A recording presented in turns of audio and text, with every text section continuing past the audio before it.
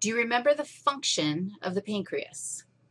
Remember the pancreas was that it looks just like this.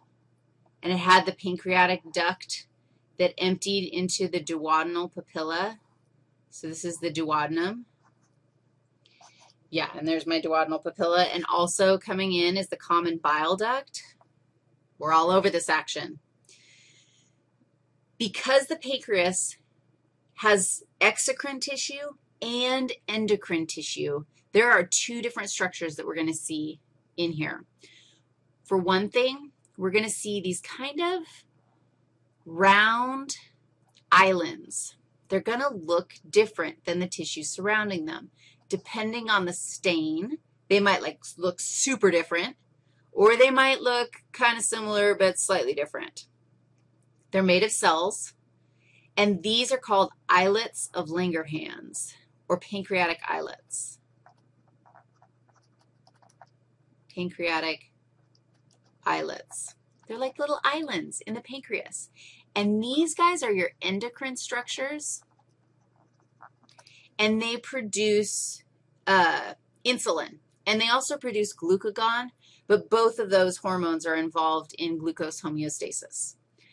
Surrounding the pancreatic islets are a billion glandular structures, and these guys, and I'm drawing them like this. It's not a single cell. It's actually, it's a gland. It looks really similar to all the other glandular tissue that we've been looking at so far, but I really should have drawn them all like this because these look like individual cells, and I am not going to draw them all, but that's what they are.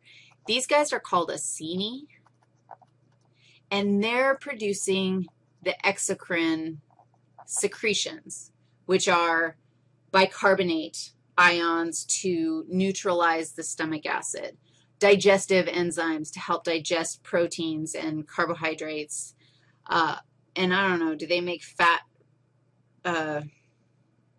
digesters, fat enzymes too? I don't think so. I think the bile emulsifies the fat, and then we just absorb it directly.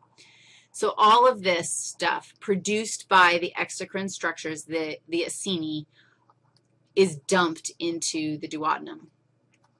Most of the pancreas, I think the number, it's like in the 95% of all pancreatic cells, can't remember the exact number, are exocrine cells. And a very small number of them are actually endocrine cells found in the pancreatic islets.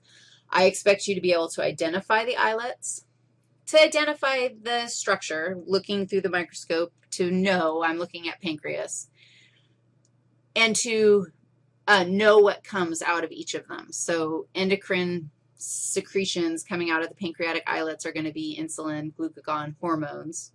They go into the blood. So you also are going to have blood. Got to have blood. Here's a little blood supply. Look, I'm going to draw it like this. Do my exocrine structures dump fluid into the blood? No, they dump it outside your body to the lumen of the duodenum because it's exocrine. That's the definition of an exocrine structure. Endocrine structures dump into the blood. That's the definition of the endocrine structure. Done. Digestive histology. You guys are rock stars, and so am I. Now, I'm going to go move around dead bodies.